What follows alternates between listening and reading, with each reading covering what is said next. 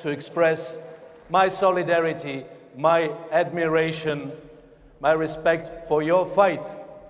And I can tell you that all European Social Democrats know that the Magyar Socialista Party is the body of the democratic opposition in Hungary.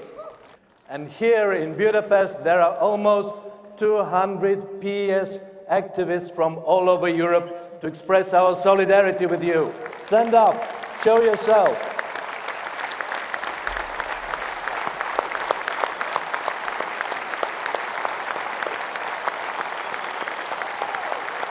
You are not alone.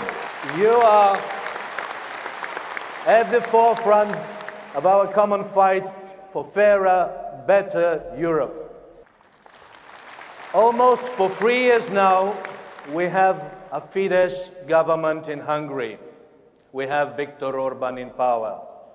They're speaking about some kind of a revolution they're leading, but they will never tell you what they are revolting against. Are they revolting against your jobs?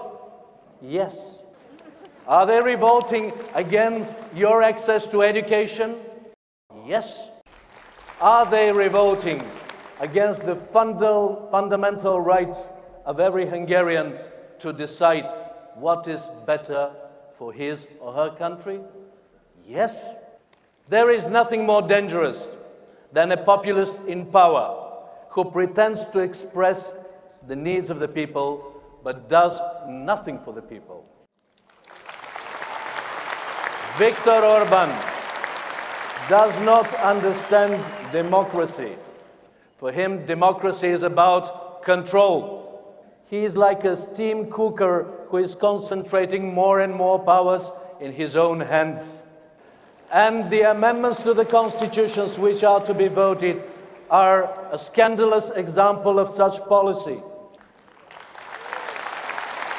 And I respect the Hungarian Socialist Party for being so clear and opposing it.